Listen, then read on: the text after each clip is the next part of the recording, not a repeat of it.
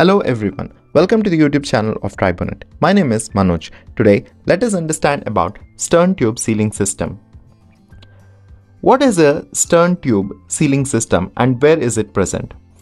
The stern tube is a metal tube welded to the hull of the ship connecting to the engine chamber and the outside of the ship, and the stern tube seal is one of the largest rotary lip seals along with the seal used in the hydropower turbines and the wind turbines.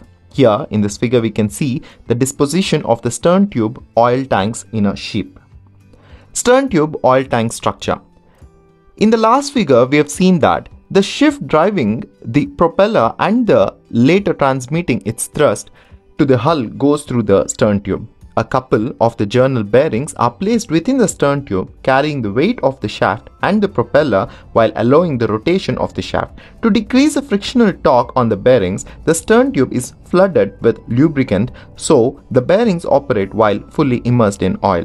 Finally, to ensure the lubricant stays within the stern tube, two sets of rotary lip seals are installed at each end and the tube, namely stern tube seals. So, what are the stern tube seals? The function of the stern tube seals is to prevent the water entering the stern tube as well to minimize the lubricant spillage to the marine environment and engine chamber. To increase the reliability of the system, a few sealing rings are mounted in a line at both the ends of the stern tube, conforming the aft and forward stern tube seals packages. These seal types of the sealing rings constitutes the only barrier between the stern tube lubricant and the environment. What is this stern tube seal made up of? The stern tube seals are usually made up of fluoroelastomer compounds, specifically FKM compounds. This saturated elastomer, often referred to by a trademark Vuitton, stands out at its temperature resistance and inertness. The high bonding energy between the carbon and the bulky fluorine atoms shields the polymer back bond from the chemical attacks. The inherent polarity resulting from the bonds of the carbon and fluorine molecules makes fluoroelastomers extremely resistant to material, oils and fats, that is, non-polar media. Stern tube seals are generally manufactured via compression molding, although they can also be extruded.